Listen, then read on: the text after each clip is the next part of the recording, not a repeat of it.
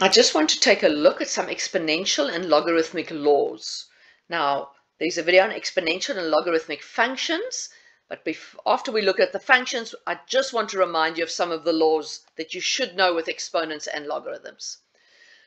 Here's a long list. I'm not going to read through them one by one, but exponential laws and logarithmic laws are closely linked because the functions are inverses of each other. I'm not going to prove any of these laws, but I want to make sure that you're aware of them. Now we're going to use these laws to manipulate some exponents and logarithms. And this also comes in very handy when we start differentiating exponential and logarithmic functions. So just to lay the groundwork. All right, so if I had to solve for x, here's 4 questions on solving for x. A good recommendation is if something's given to you in logarithmic form, change it to exponential form. So here I've got a base, log base 25 of x is a half. Now remember, with a log, whatever on the right-hand side is the exponent. So 25 to a half is equal to x. So x is equal to the root of 25, which is 5. Just remember, with logarithms, this x has to be greater than 0, so it can only be 5. If I move across, ln of x plus 3 is equal to 1. Well, ln is a log base e. So if I rewrite that in exponential form, that means e to the power 1 is equal to x plus 3, which means x is e minus 3. Now, as a rule of thumb, leave it like that. Don't type e minus 3 equals on your calculator and give an ugly decimal number. It's sufficient as it stands there. We look at the next one. If I change that to exponential form, I've got 3 to the power 4 is equal to 2x over x plus 1. Now 3 to the power 4 is 81, so I've got 81 times x plus 1 is equal to 2x, which means I've got 81x minus 2x equal to x plus 1. So that means I've got 79x. On the left-hand side, I've got 81, so it's equal to minus 81, which means x is equal to minus 81 over 79. Ugly answer, but that's how we work with it. Now looking at one of the other log laws that we haven't looked at now, when I've got logarithms written separately like that, I'm going to go back to the previous page. What we want to look at is these 2 logarithmic laws, so just make sure you're aware of them and you're happy with them.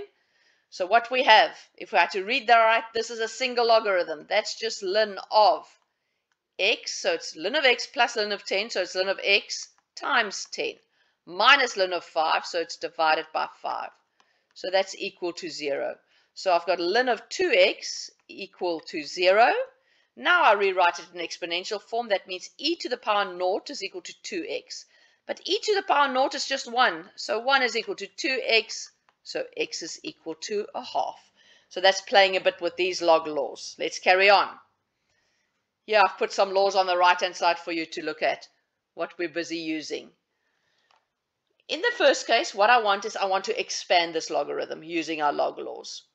So if I expand this logarithm, that will be ln of x to the power 4 plus ln of 2x minus 1 minus ln of x plus 4 to the power 5. For that we used the first and the second properties on the right-hand side. Now we're going to use this third one that says if I've got x to the power 4, I can write that as 4 ln x plus ln of 2x minus 1 minus 5 ln x plus 4.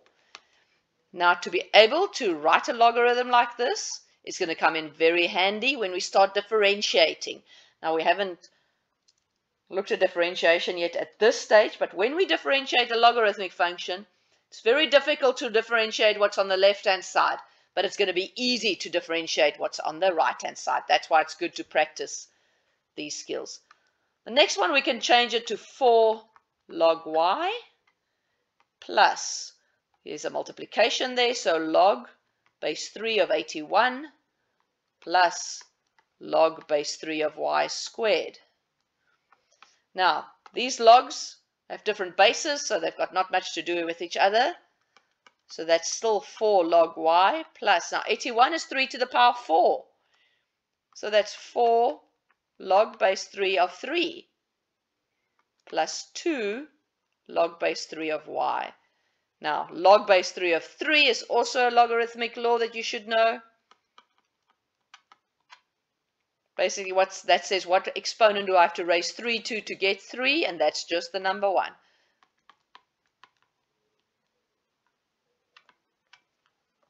All right. The last one, I've got ln again and want to take it apart again. But what you need to notice, I've got a fraction and a root.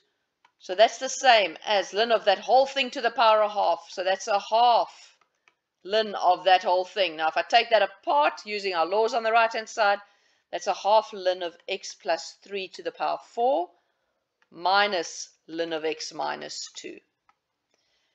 That 4 can go to the front. I'm multiplying the half in, so it's 2 ln of x plus 3 minus a half ln of x minus 2. So yet again, knowing these techniques will come in handy when we look at differentiation of logarithmic functions.